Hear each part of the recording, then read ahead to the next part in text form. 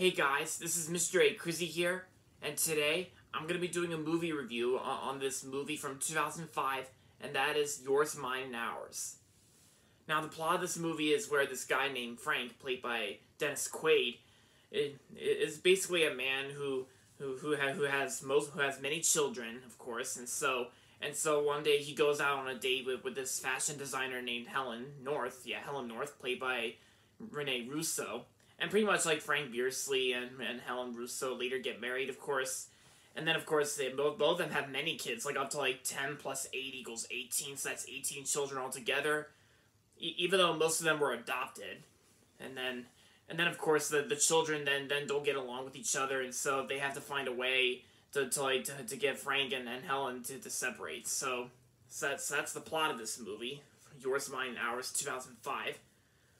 Now, I know a lot of critics really hated this movie. Like it got like a 6% on Rotten Tomatoes, but in my opinion, I do not agree with that Rotten Tomatoes score. I don't agree with those critics, because I think this movie, Yours, Mine, Ours, I think it's a funny movie. Yeah, it does have some funny moments, and yeah, I think this movie's actually pretty good in my opinion, pretty decent. But I think it's funny as well, like I said.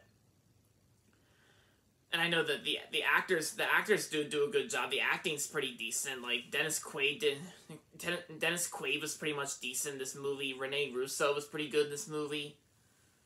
And of course, yeah, and I think the child actors and actresses, I think the kid actors do a pretty good job in this movie. And of course, yeah, Miranda Cosgrove is also in this movie as well. And I think Drake Bell's in this movie too. But yeah, so this movie came out on November 23rd, 2005, and was released by Paramount, MGM, Nickelodeon Movies, and Columbia Pictures. Yeah. So other than that, this movie was pretty funny. I don't agree with the Rotten Tomatoes score. I don't agree with those critics. So overall, Yours, Mine, and Ours is a funny movie from 2005. And I'm going to give this movie 4 out of 5 stars. That's my best rating. So, if you haven't seen Yours, Mine, and Ours yet, if you haven't seen the 2005 version, then I say give it a watch.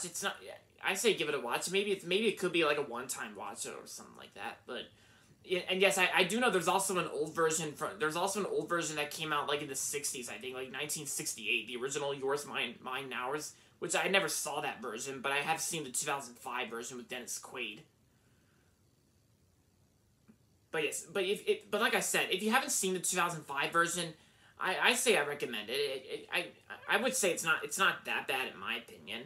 I mean, some people might agree with the critics that it's bad, but some people don't, because we all have different opinions, like I always say, pretty much. But there you have it, guys. Thanks for watching my movie review on Yours, Mine, and Ours, and so that's gonna be it for this video. So make sure to give this video a thumbs up and subscribe to my channel if you haven't yet. And as always, thanks for watching, and this is Mr. A. Crizzy saying, goodbye everybody, and that's about it.